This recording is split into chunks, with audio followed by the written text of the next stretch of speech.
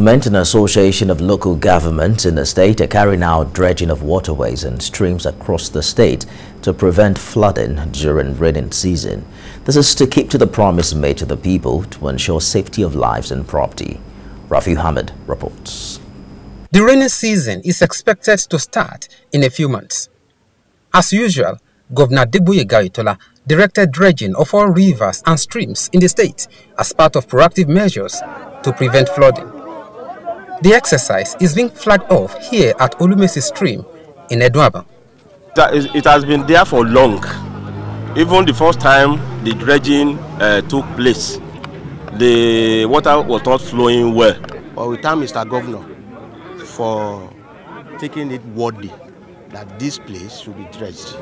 It has become a nuisance to the entire community because this stream, as we are looking at it, transcends the whole Evenot.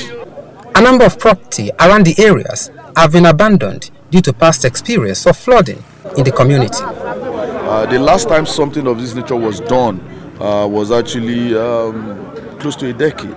The dredging is being supervised by the Special Advisor to the Governor on Environment and Sanitation and the Bureau of Social Services.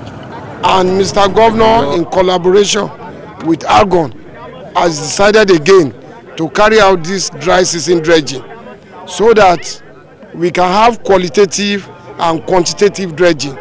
The width can be widened, the depth can be dug.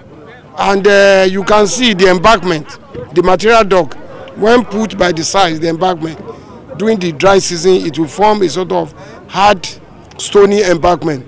The exercise is taking place simultaneously with the grading of 345 rural roads across the state. I think it's a good development which the people of the society in Osun State must give kudos to the government. The exercise is supposed to be carried out in almost all parts of the state where we have threats to life and property.